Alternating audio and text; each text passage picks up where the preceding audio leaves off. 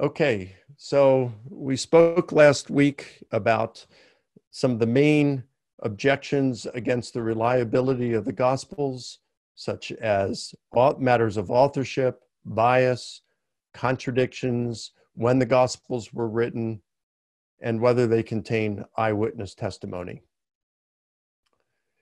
I provided a few answers pertaining to Gospel contradictions. One is that even if there are contradictions and errors in the Gospels, Christianity is still true because Jesus rose from the dead. A second answer that I provided is that we need to distinguish between a contradiction and a difference.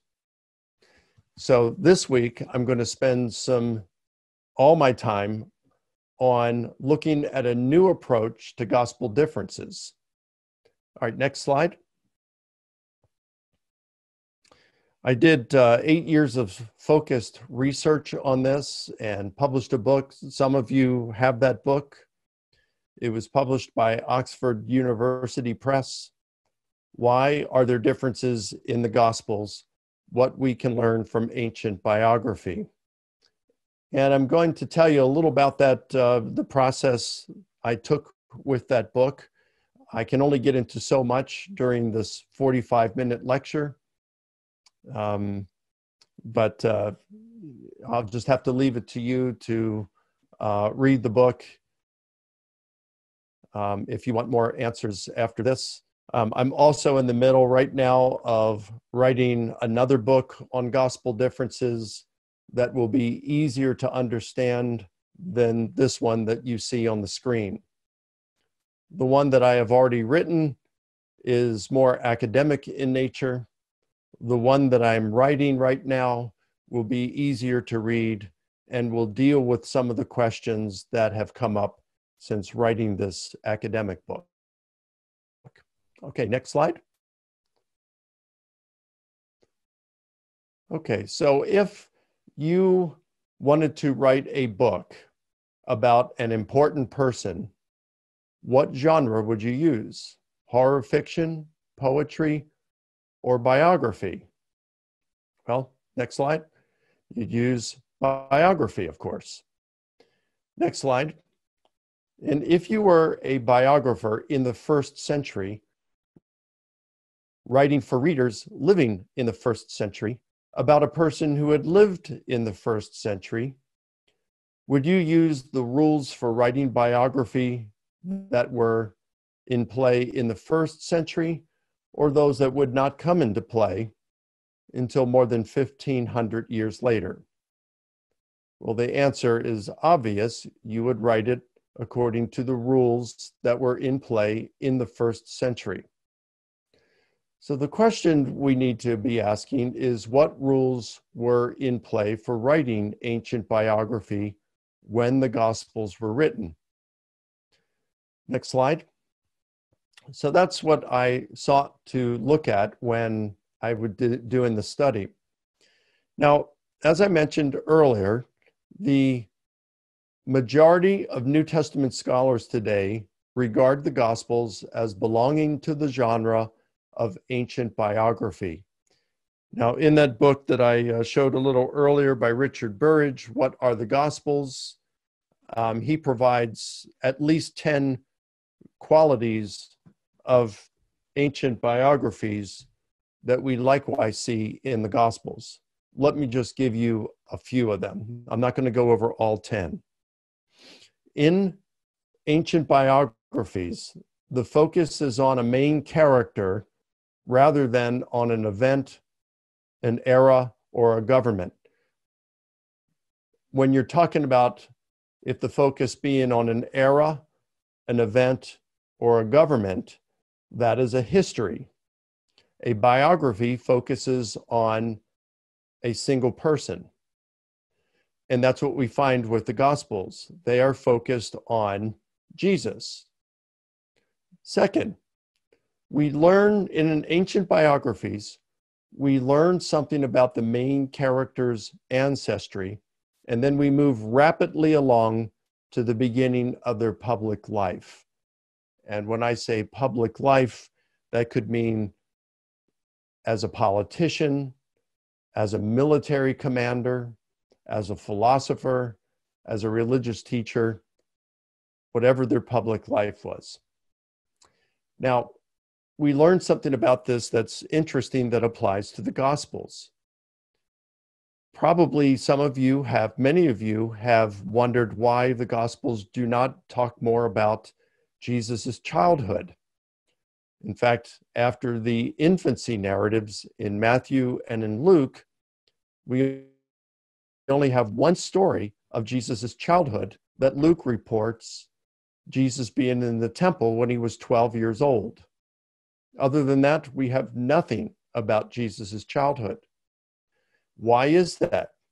Because the Gospels are ancient biographies. This is just how ancient biography was. They rarely ever talked about the person's childhood. Next slide. Ancient biographies were of the same general length. They tried to fit them on a single scroll, which typically would be somewhere between 10 and 25,000 words. Sometimes they could fit more on there. For example, in Philo's Life of Moses, written in the 1st century, there are nearly 31,000 words. So he may have just written with smaller print to fit it on a single scroll. But most biographies were typically 10,000 to 25,000 words. And the Gospels fit into this as well. Fourth, and this is very important, in ancient biography, the objective for writing it was so that the main subject's character is illuminated through their words and deeds. Let me give you some examples of this. Next slide. This, recognizing that the Gospels are ancient biographies, sheds light on some theological matters. So, over the years, many skeptical scholars have said that the view of Jesus presented in each gospel evolves, that Jesus is not presented as being divine in Mark. We don't find that until Luke, and then in John, he's mentioned as being God. But when we read the Gospels as ancient biographies, we find that Mark speaks of Jesus's divinity in crystal clear terms. I want to emphasize here that Plutarch and others have said that the purpose of ancient biography is to illuminate who the main character is, to tell us something about this main character, the kind of person they are. So let's look at the Gospel of Mark, probably the first gospel written. In chapter 1, John the Baptist is the prophet who has been predicted by Isaiah. He prepares the way for God, who ends up being Jesus here. Mark starts off his gospel by saying, as Isaiah the prophet said, the voice of one crying in the wilderness, prepare the way of the Lord, make straight his paths.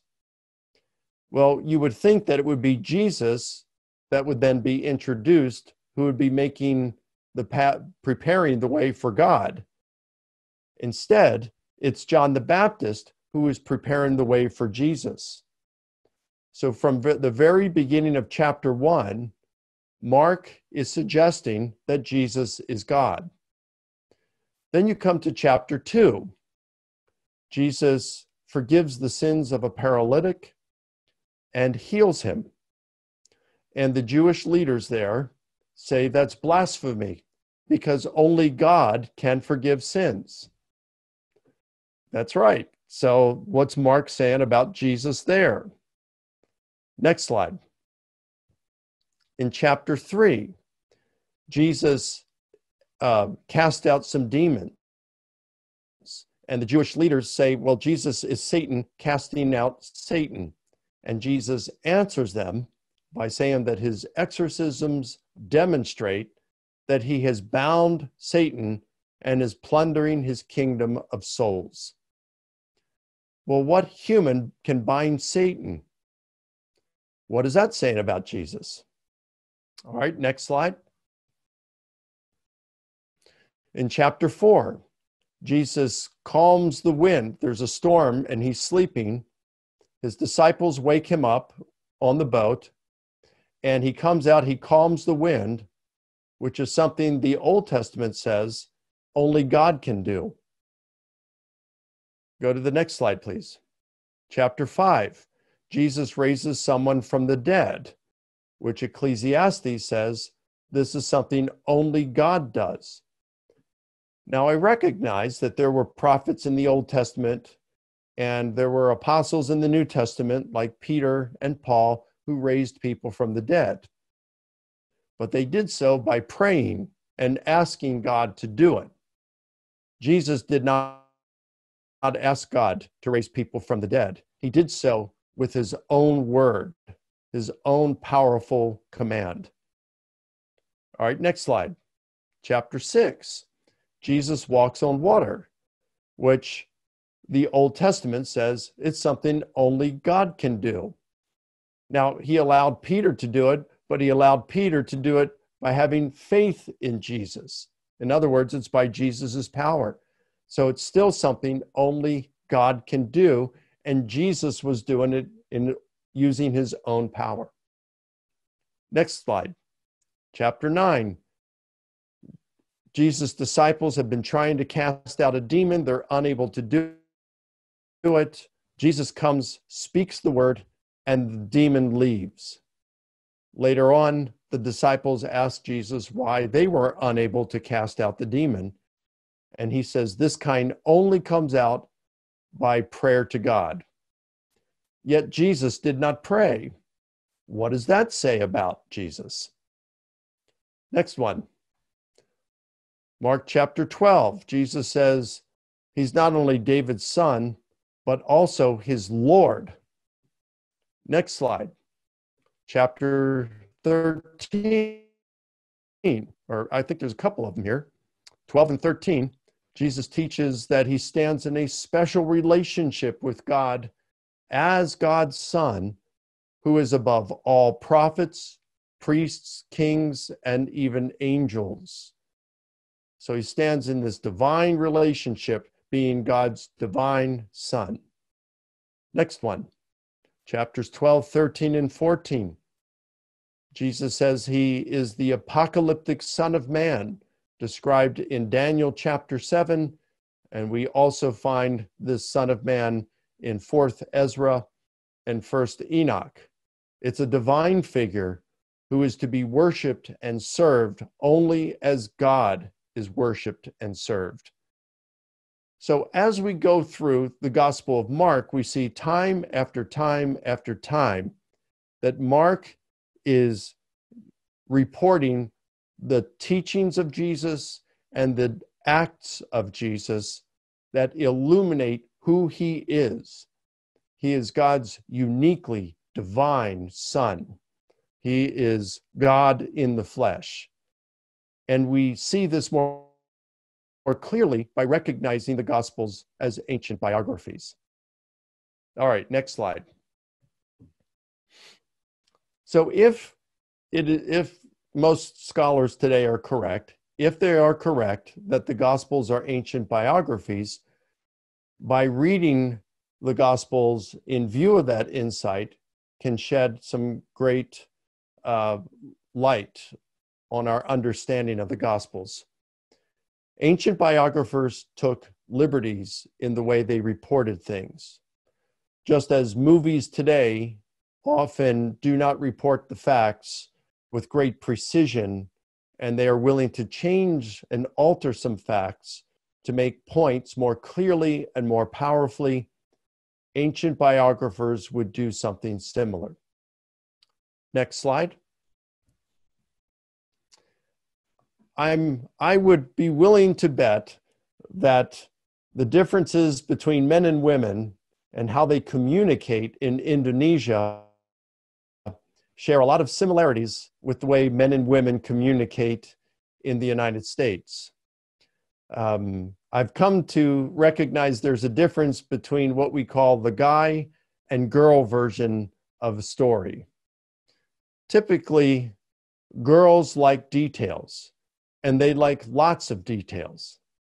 They want to know what happened, when it happened, where it happened, why it happened, how it happened, who was there, what they were doing, what they were wearing, what they were saying, what they were thinking, and what they were feeling.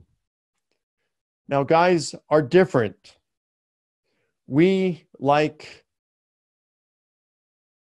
just the facts. We don't care about a lot of details. We just want the bottom line. Tell us the story quickly and don't give us a lot of details. Well, ancient biographers would be different in the same kind of way. Some like to go into more details. Some like to give the guy version of the story. So let's look at some examples. Next slide. The way that stories or details would sometimes be changed in ancient biography are by the use of what we can call compositional devices. That's not a term I invented. It's one that is used by classicists who study the ancient Greek and Roman literature. Next slide. Something that's very important is what is called the compositional textbooks. Now, when children who were learning how to read and write in that period, when they reached their mid-teens, they received advanced training. If they were going to be, more of the elite children or children who would go into being authors and historians and poets, they would enter the next phase of their education. And during that, they would learn, they already knew how to write. Now they would learn how to write well. And they made use of what were called compositional textbooks. And these textbooks had exercises in them to teach them how to write. Next slide. Theon is perhaps the first and oldest compositional textbook that we have. Theon probably lived in the 1st century. He wrote in Greek, and there were people who wrote these compositional textbooks before him. We just don't have them any longer. Here's something that he wrote about the textbook he was writing. We have not only invented some additions to the exercises as described by others, but also we have tried to give a definition of each. So Theon acknowledges that there were exercises, writing exercises that existed before him writing this book. So he is just carrying on the tradition. He's not there alone. And later in the 1st century, the Roman rhetorician named Quintilian also had exercises that he gave, and he wrote in Latin. Next slide.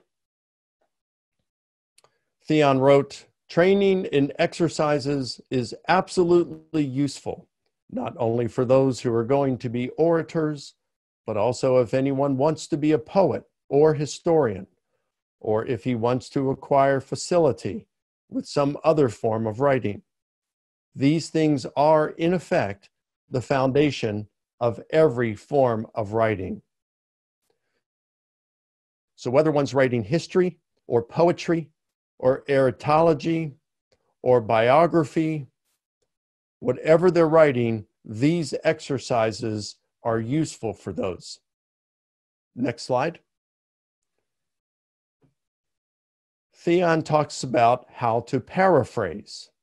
He writes, paraphrase consists of changing the form of expression while keeping the thoughts. There are four main kinds: variation in syntax, by addition, by subtraction, and by substitution, plus combinations of these. Next slide. Let me give you a couple of examples of how these work. Syntax means grammatical structure. So if we start with the sentence, "Today I heard Mike lecture," we can paraphrase by changing the syntax. And so it reads, next slide, "I heard Mike lecture today." So I just changed the grammatical structure. The message is the same, but I have paraphrased it. Let's look at another example. Addition. "Today I heard Mike lecture." We can paraphrase by adding the thoughts for clarification, and it says, next slide, "Today I heard Mike lecture on gospel differences." So it adds and clarifies the thought. Next slide. Subtraction. Next slide. All right, there we go. Instead of saying, "Today I heard Mike lecture," it just simply says, "I heard Mike lecture." It doesn't give as much information, but it abbreviates the thought. Next slide. Substitution. "Today I heard Mike lecture." You put some synonyms in there. Next slide. "Today I listened to Mike teach." So I replaced the word heard with listened, and I replaced lecture with teach. It says the same thing, but I've paraphrased it by substituting words. Next slide. Theon says, there are other ways of varying the content along the lines discussed in the chapter on narration. For example, recasting an assertion as a question as a potentiality, and similarly, other forms of expression that we mentioned. So these are additional ways to paraphrase, and they're found in the chapter on narration by Theon. Next slide. Theon writes that narrative is characteristic of historians, and a history is nothing other than a collection of narratives. Next slide. So what I'm showing you here is that this is what people who were going to become historians and biographers were instructed to do when writing. He says, and this is Theon discussing narrative. "Since we are accustomed to setting out the facts, sometimes as making a straightforward statement, and sometimes as doing something more than making a factual statement, and sometimes in the form of questions, and sometimes as things we seek to learn about, and sometimes as things about which we are in doubt." Next slide. "And sometimes as making a command, sometimes expressing a wish, and sometimes swearing to something, sometimes addressing the participants, sometimes advancing suppositions, sometimes using dialogue. It is possible to produce varied narrations in all these ways."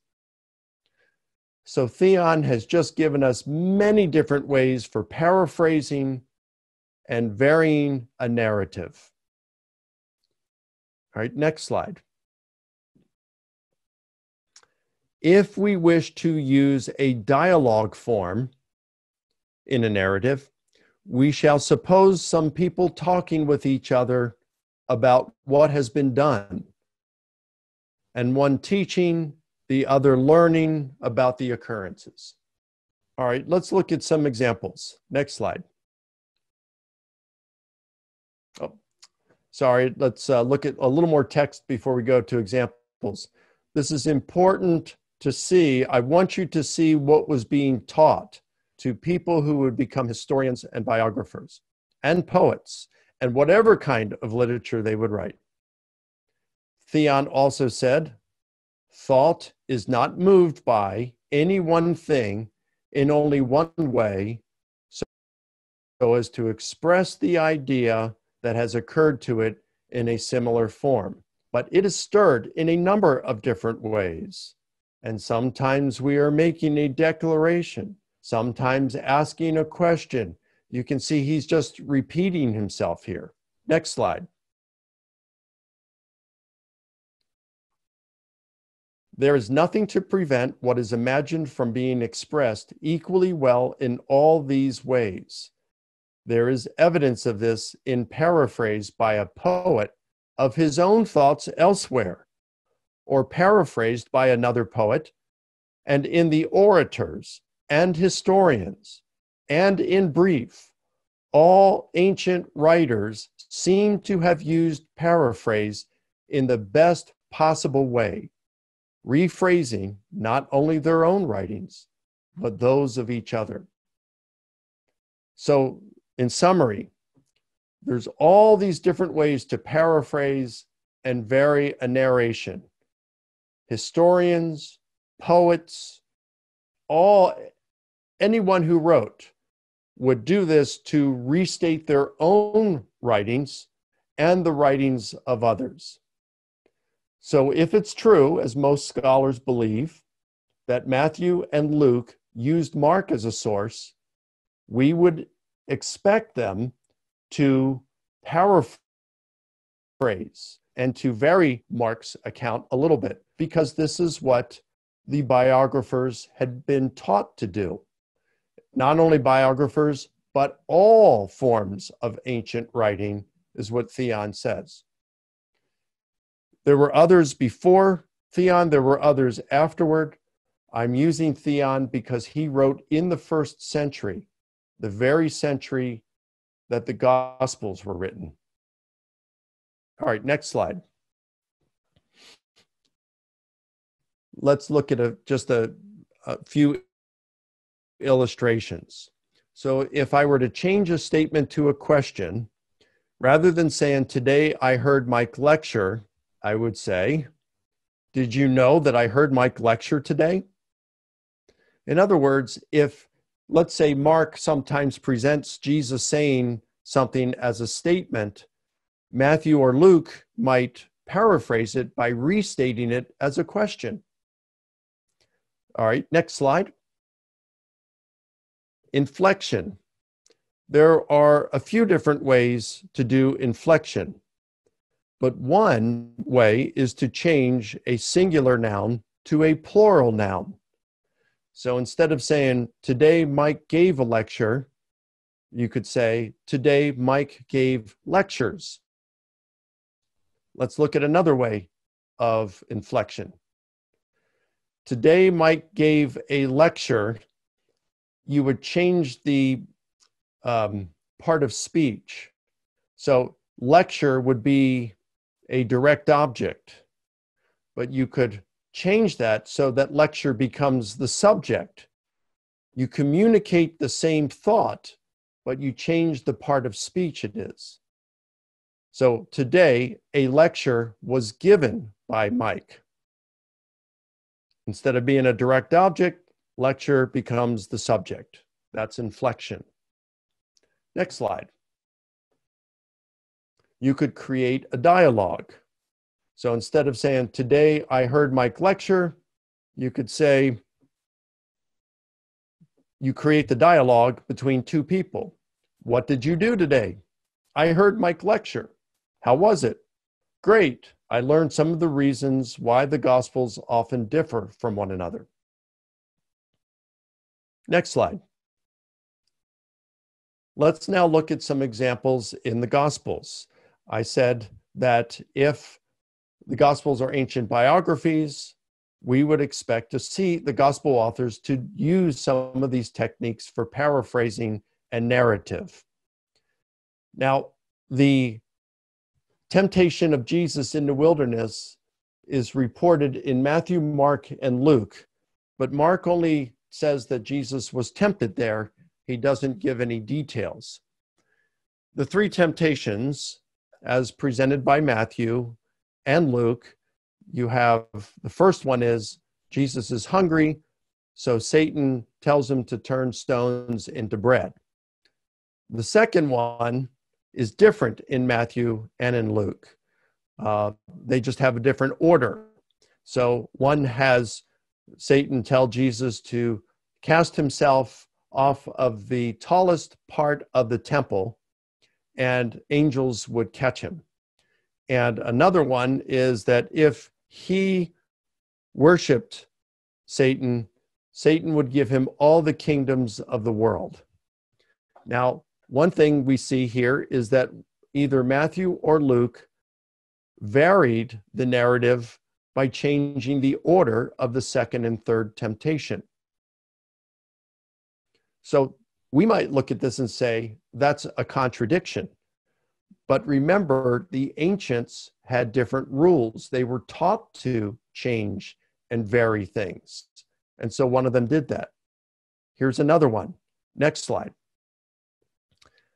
Matthew, I don't know what it is like in Indonesian, but in English, the word bread can be singular or plural. Buy some bread at the store could mean multiple loaves, or it could mean a single loaf in English. In Matthew, in the original Greek, Satan tells Jesus to turn these stones, plural, into bread, plural. But in Luke, it's all in the singular. Turn this stone, singular stone, one stone, into bread, a single loaf of bread. So one of them, either Matthew or Luke, has paraphrased by using inflection. They have either changed a singular noun to a plural noun or just the opposite. Next slide. Jesus tells the parable of the sower. In Mark, it says that the good seed, the seed falls on good ground, and it multiplies. It yields fruit 30, 60, 100-fold. Now, when we read the same thing in Matthew, it's reversed in the order. 160 or 30-fold. I would guess that Matthew has changed this because in Mark, rhetorically speaking, to go from 30, 60, 100 builds an emphasis. It builds things up and makes it more exciting. So Matthew probably altered the order. And then when we read it in Luke, Luke just says 100-fold. All right, next slide. 100-fold, which means he has subtracted. He has abbreviated. Next slide. Jesus heals a man with a withered hand. All right, next slide. Here we find it in Matthew, Mark, and in Luke. In all three Gospels, this story comes immediately after the story of Jesus' disciples picking grain on the Sabbath. So the differences are not because these are different occasions that are being described. This is the same story. So let's look at how it's been varied. Next slide. This is how it reads in Luke, and Mark reports it in the same way. On another Sabbath, Jesus entered the synagogue and was teaching, and a man was there whose right hand was withered. And the scribes and the Pharisees watched him to see whether he would heal on the Sabbath, so that they might find a reason to accuse him. But he knew their thoughts. Jesus knew their thoughts and said to the man with the withered hand, next slide, "Come and stand here." And he rose and stood there. And Jesus said to them, "I ask you, is it lawful on the Sabbath to do good or to do harm, to save life or to destroy it?" And after looking around at them all, he said to him, "Stretch out your hand." And he did so, and his hand was restored. But they were filled with fury and discussed with one another what they might do to Jesus. Next slide. Let's read the same story in Matthew. Jesus went on from there and entered their synagogue, and a man was there with a withered hand. And they asked him, "Is it lawful to heal on the Sabbath?" So that they might accuse him. Here's where it's interesting. In Mark, they did not ask Jesus. They were asking it internally to themselves. They were thinking it. But Jesus knew their thoughts. What Matthew has done here is he has paraphrased, he has varied the narrative by creating a very short dialogue. They asked him, "Is it lawful to heal on the Sabbath?" Matthew has taken their thoughts and changed it so they expressed it verbally to Jesus, and then he responds. Next slide. And we can probably go to the next slide. Yep. Next slide. Let's look at the parable of the vineyard and wicked tenants. Next slide. This is found in Matthew chapter 21, Mark chapter 12, and Luke chapter 20.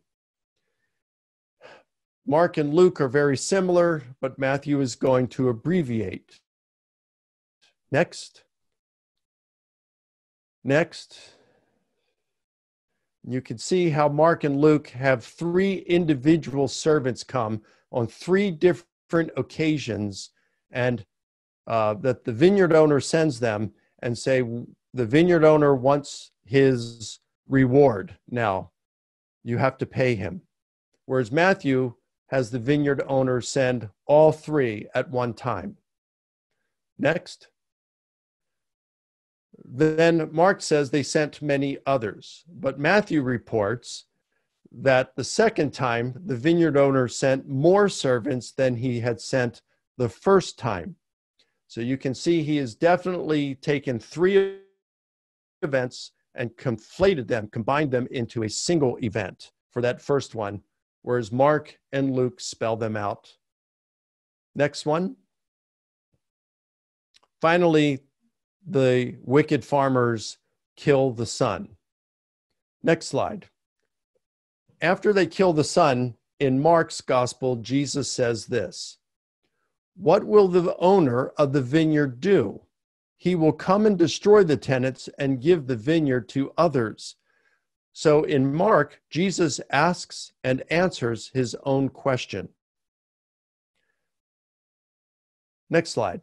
Matthew turns that into a short dialogue again. So we can see this is something Matthew does on more than one occasion. Jesus asks, "So when the owner of the vineyard comes, what will he do to those tenants?" By the way, also notice that even that question that Jesus asks that we find in Mark, Matthew has paraphrased it by addition. He expands it some.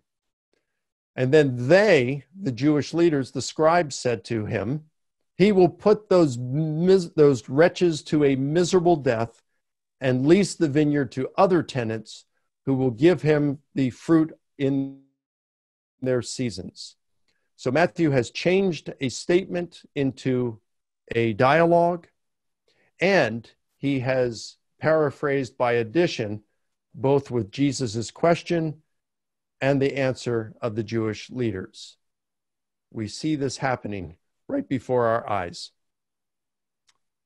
Next slide, please. This is a very simple one. Jesus' baptism. It's found in Matthew, Mark, and in Luke. And when Jesus comes out of the water, God's voice comes from heaven. And Mark and in Luke, the voice says, "You are my beloved Son. In you I am well pleased. But when Matthew reports it, God's voice says, this is my beloved Son, in whom I am well pleased. Next slide. The difference is in Mark and in Luke, God is speaking directly to Jesus, but in Matthew, God is speaking directly to the crowd, the witnesses.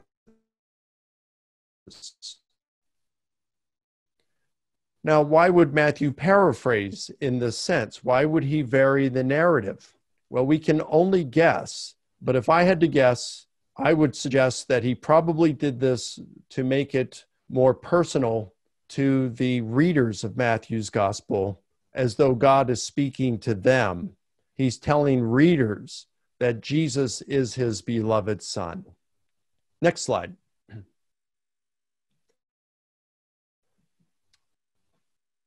Jesus and his disciples are walking along the road, and later on they're talking, but while they're on the road, the disciples are arguing with one another about who's the greatest of them. And later on, Jesus asks them, what were you arguing about? And they were embarrassed, so they were silent. And so that's when Jesus puts a child in front of them and says, whoever wants to be great among you must be the least and servant of all, and must believe like this child. That's how Mark reports it. When Matthew reports the same thing, next slide, he just simplifies it and has the disciples directly ask Jesus, which of us is the greatest? Now, I'm sure it happened more like it was with Mark. You probably wouldn't go up to Jesus and say, hey, which one of us is the greatest? When they saw how humble Jesus was.